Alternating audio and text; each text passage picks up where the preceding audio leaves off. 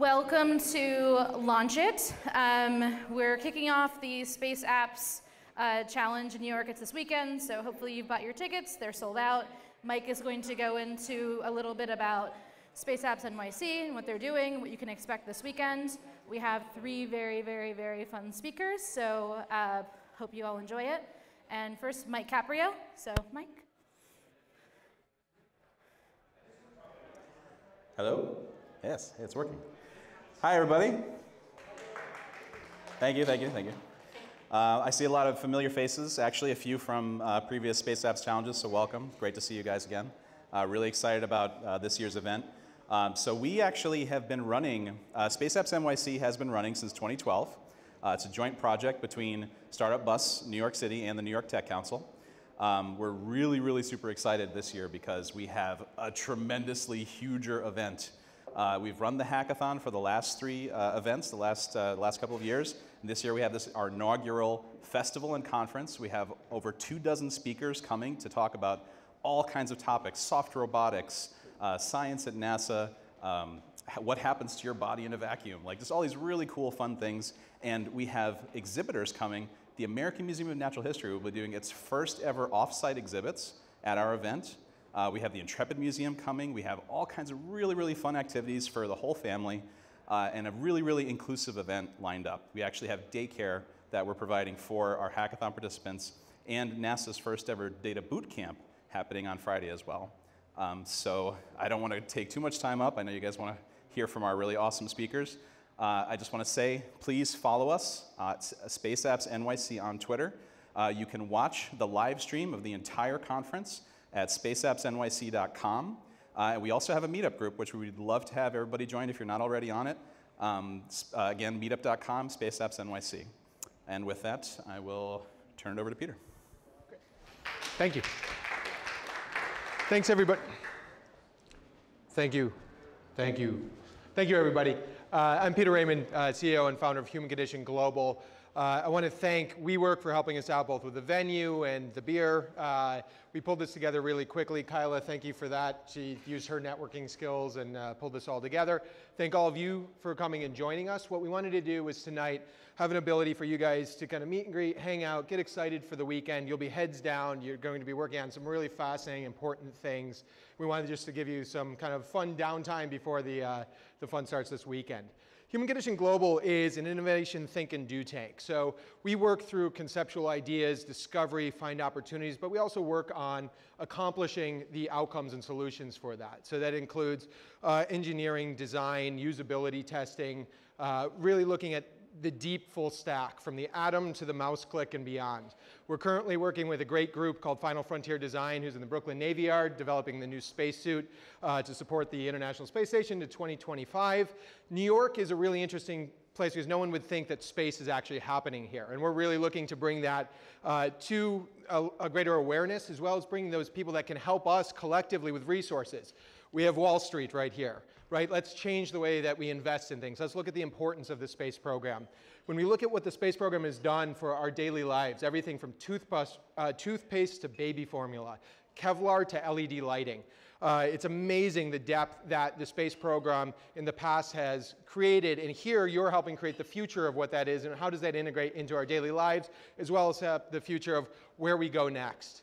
So thank you all for joining us. Good luck. Godspeed.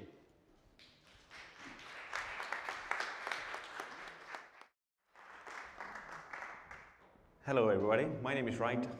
I'm a StartupBus Europe director. I'm a serial entrepreneur. Interestingly, I was actually supposed to become an opera singer, but instead I turned towards tech ventures.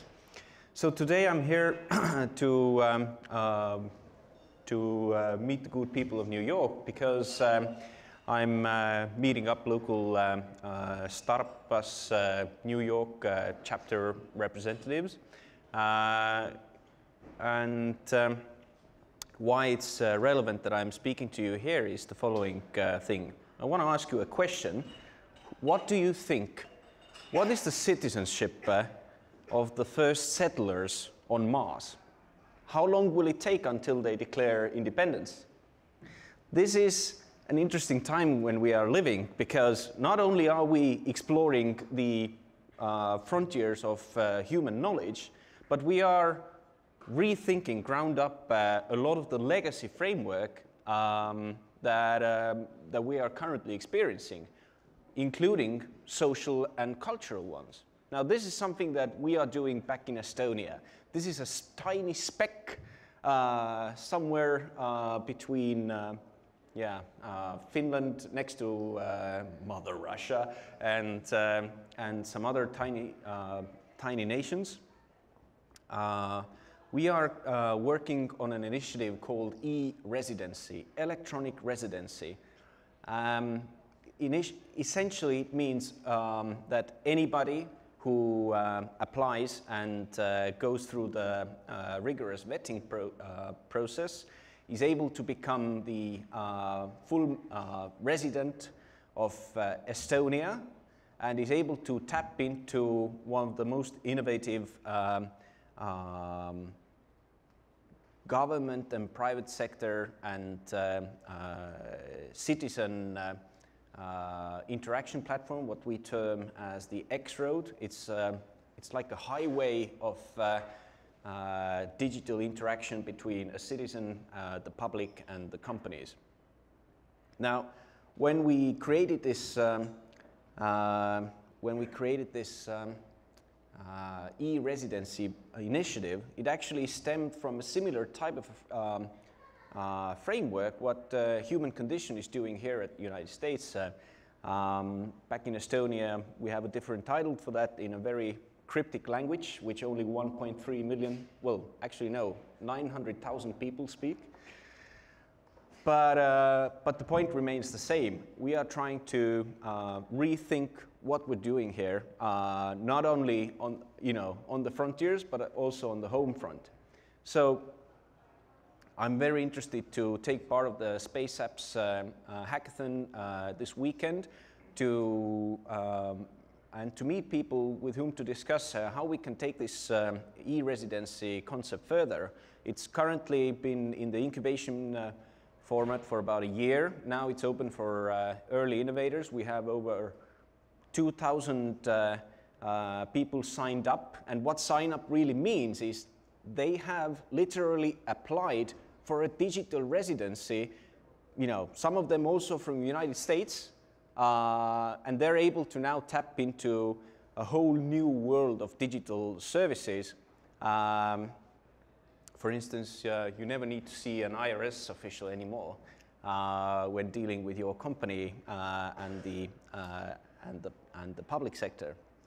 So these are the things that we are looking into in Estonia, and something that really resonates well with the StartupBus Europe project that I'm currently heading, in addition to my own ventures, is that you might not realize this over here, but in Europe, there are borders between countries which are very much so, describing the cultural areas of those nations. And for you guys, switching from the startup or hackathon scene from, I don't know, Austin to New York, to Vancouver, to San Francisco, doesn't really matter. You just go and mingle. Whereas awkwardly enough, in Europe, the startup scene really ends at the nation's border. And with StartupBus literally taking software engineers, designers, entrepreneurs on a road of success in 72 hours, driving people from from one city to another across several nation states, meeting and encouraging people to meet different nation representatives at these pit stops. It really sort of binds the whole European tech nation together.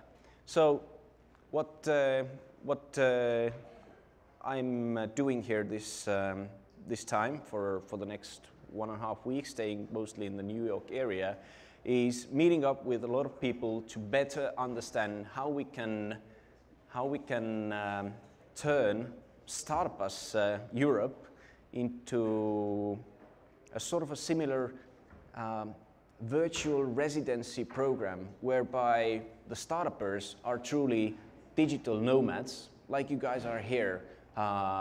It doesn't really matter from the geographical point of view where you are operating or where you are networking, and we want to bring those walls down back in Europe as well. Okay, I'm open to any questions, either now or later on. Just approach me, and I'll be happy to tell you about the very awkward and a bit of a funny story how I turned down opera singing and started up instead tech ventures. Thank you.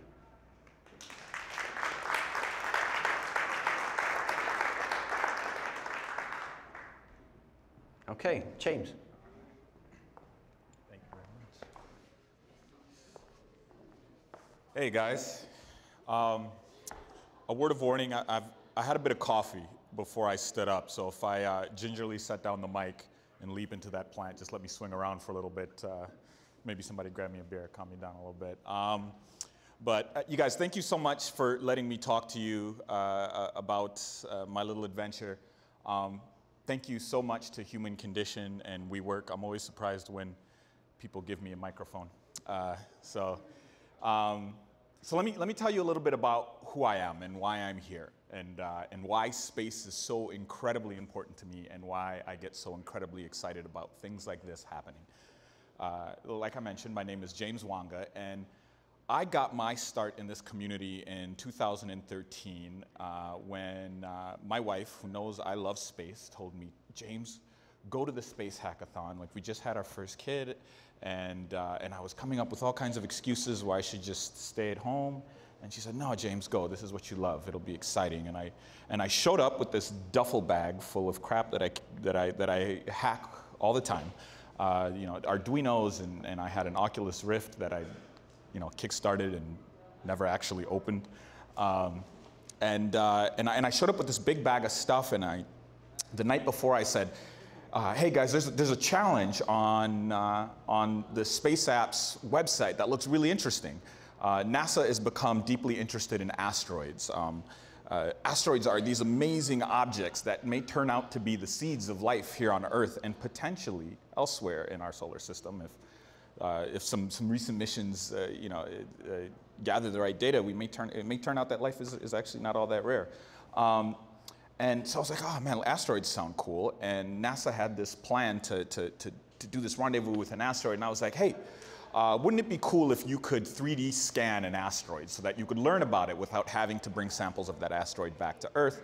How could we build an asteroid scanning satellite in 48 hours? Well, you can't.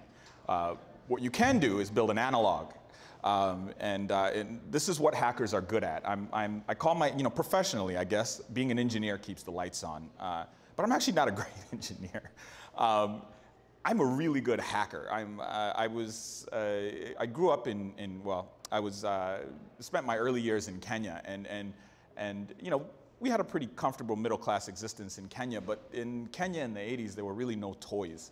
So if you wanted to play with something, you had to build it. And a great place to build things from, or a great place to get materials to build things from, is the dump. So we had this big dump by our house, and me and my friends, at way too young an age now that I'm thinking about it, would scale this fence and jump on the other side of the dump, and we'd take apart old cars, and we'd build stuff out of the old cars that nearly killed us multiple times. And so I love to hack. I love to take things and build new things that work in a way that they shouldn't. And so that's what I decided to do. And it turned out that a whole bunch of other people like me exist and showed up to this hackathon. So we just went crazy, and we spent 48 hours building this thing, and we built this drone that had we constructed a sonar from scratch, and it scanned the room in real time, and we're like, look, we could build a really inexpensive asteroid scanning robot. And we ended up winning the hardware prize, and then didn't think much of it after that happened. I'm going to kind of rush through the story a little bit because there's some other things I want to say. Until one day we get an email from NASA, and they said, hey, we actually think we're going to go ahead with this asteroid redirect mission. And for those of you that are unfamiliar, NASA is planning on retrieving a near-Earth asteroid and dragging it back to orbit around the moon to one of the Lagrangian points, which is like a stable orbit between the moon and Earth, and then sending asteroids to land on this thing to study it. Like, we're living in the future. Like, this is insane, right? And so NASA says, yeah, I think we're going to do this. Your idea is kind of interesting. Do you want to come down to DC and pitch us? And I'm like, I'm a JavaScript developer. Like, honest to God.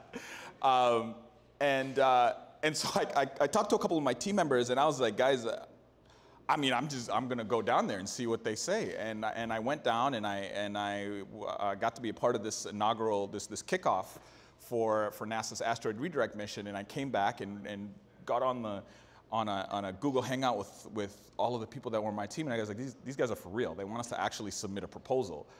Does anybody know how to build a satellite? And we got to work. We just started Googling things and got to work creating this plan. I'm going to skip over a lot of the details because there's this one really fascinating part of the story that I love to tell. See, we were proposing that we wanted to build a tiny little satellite, because satellites are usually these massive affairs. We wanted to build something the size of a shoebox. And one of the problems with small satellites is it's hard to get them to move in space because propulsion tends to take up a great deal of the volume budget inside of a satellite. So we needed to come up with a novel propulsion method.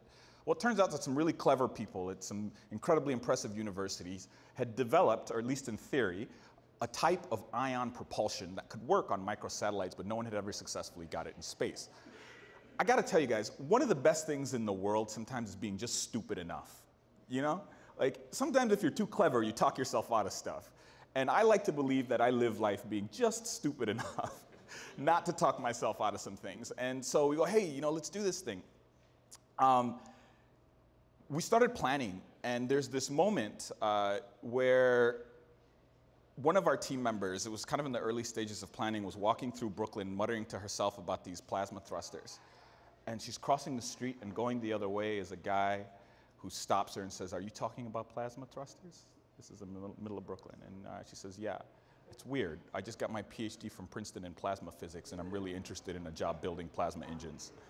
And I'm not kidding, like this is New York. And he joined our team, and we had 2 weeks to build a working version of this plasma thruster to display it in front of NASA at Maker Faire. And I said, hey guys, why don't we just create a 3D printed model of this thing? That'll be impressive enough. And somebody blurts out, no, let's just build it. I'm like, we got 2 weeks. We can't build an ion engine in 2 weeks. Why can't we try? So we lock ourselves in a Brooklyn apartment, in a dingy Brooklyn apartment for 2 weeks, and I set fire to a couple credit cards, buying vacuum chambers and all kinds of weird scientific equipment. And in 2 weeks, we built a working vacuum arc thruster. It's a type of ablative plasma thruster that had never been built on an actual spaceship before. And there was this moment where the inner 7-year-old in me just went like, yeah, right? We were at Maker Faire, and around the corner, this guy's looking, and he said, this is a very, very interesting thing that you guys built here. And we give the pitch, and it turns out that it's NASA CTO who would stop by our booth, and he was like, we've been trying to work on these and get them onto to micro satellites.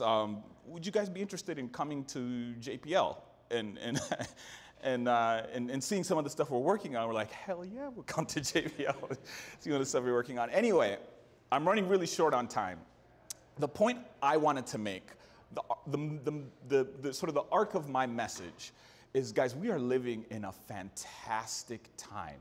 The cost of putting things in space and doing and building things using space technology has dropped so fast that no one seems to have noticed. There was this point in time in the 70s when the cost of silicon dropped really, really quickly, and a handful of guys whose names have become synonymous with technology, the Jobs and the Moores and the Gates of the world. They realized that moment and they seized it to create the personal computer revolution. I'm telling you right now, I've spent 2 years in the thick of space technology. It's happening.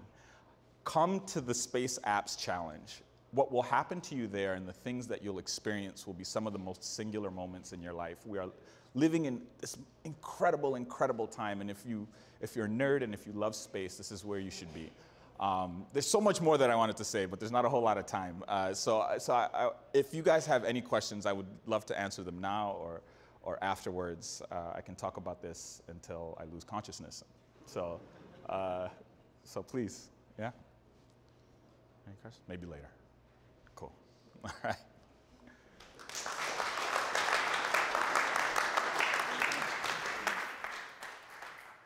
Thanks, guys. So that's the programming. So the reason you're all here, we sent the invite out to StartupBus community, to the Space Apps community, and to the WeWork community because you're all really smart people. So talk to each other, have great conversations, like talk about what you heard, talk to our panelists and our speakers. They're amazing. There's a lot of really cool stuff that you're all working on. So just take advantage of that time. A huge thank you to WeWork. They gave us the space. They provided the beer that you're all drinking. Condition Global provided the snacks and the food. So thank you to them, and thank you guys for all coming. Have fun. Enjoy your time.